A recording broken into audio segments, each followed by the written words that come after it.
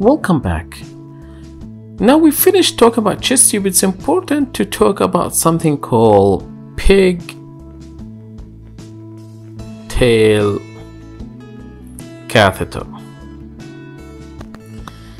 And the reason pigtail is because it's kind of curled this way, similar to pigtail. So whenever you see a catheter on an X-ray curling like this is a pigtail catheter. The pigtail catheters has multiple uses in clinical practice, but because we just finished talking about chest tubes, the first use of them is similar to chest tube. It can be used similar to chest tubes, and actually they found even in traumatic pneumothorax they are very helpful. They work like large bore chest tubes and actually shorten the hospitalization duration. So they can drain pleural fluid, whether we're talking empyema, hemothorax,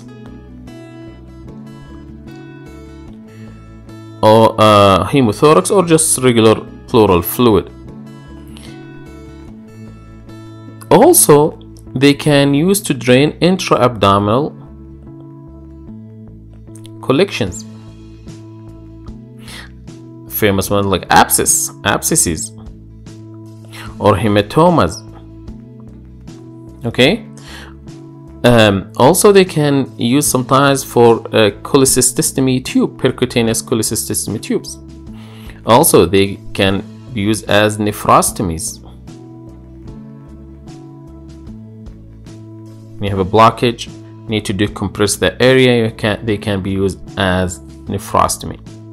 So the advantages of these catheters, they are small bores, which means it's easier to insert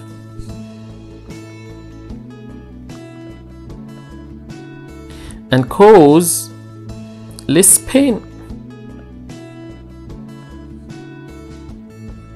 because they are small bore, small catheters, and can stay for longer periods.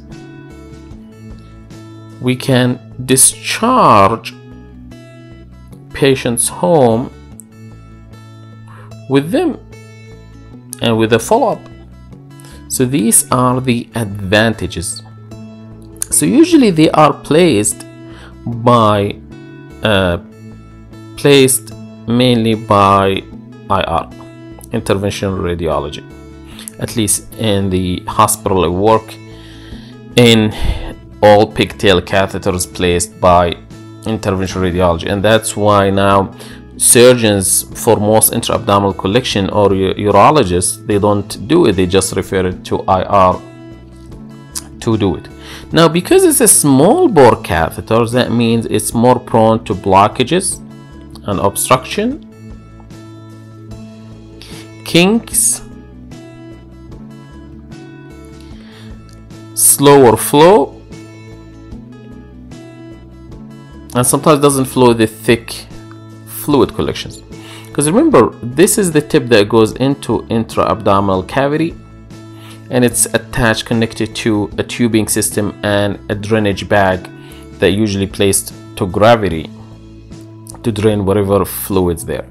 Nurses usually frequently, or they have scheduled flushing system where they have to flush the catheter to make sure it remains patent. And at any point, if you don't see much flow coming, you're monitoring the output of this catheter. If it's slowing down, nothing coming, either whatever collection has no more fluid, or it's obstructed or kinked.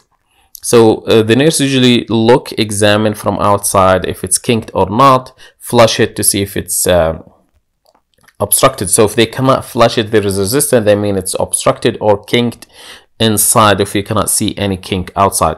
But if any complication that you cannot solve it, you try to flush the catheter, nothing, and let's say you have an intra-abdominal abscess, you repeated a CAT scan, or you have a pleural fluid, you repeat a chest x-ray, the fluid's still there, then I usually contact IR and ask them to take a look at the catheter to see if it needs to be replaced, if it needs to be repositioned in a way to drain better. Remember that I advise you, when you have a problem that's not draining, you make sure it's not kinked from outside, at least the part of the catheter you see, and you try to flush.